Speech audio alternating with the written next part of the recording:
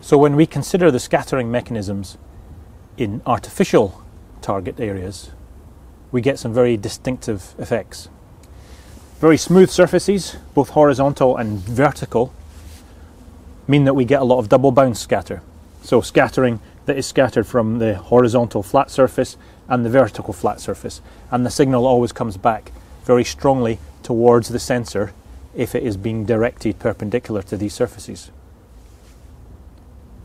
Another special scatterer that we get in artificial areas is what's called the trihedral scattering. So this is a triple bounce scattering between a horizontal and two verticals that are at 90 degrees to each other.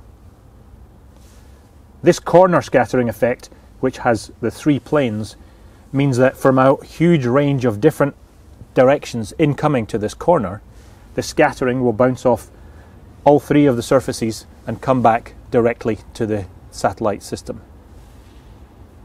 These kind of corners, when built of metal, can be used as calibration targets, and we call them trihedral corner reflectors. The very strong signal means that they are easy to see in a radar image, and they also have very well defined radar cross sections. In built up areas, these kind of surfaces happen very often, where we can get many dihedral double bounce scattering effects, and often very many trihedral triple bounce scattering effects. Built up areas and artificial objects therefore are very typically look very bright in a radar image.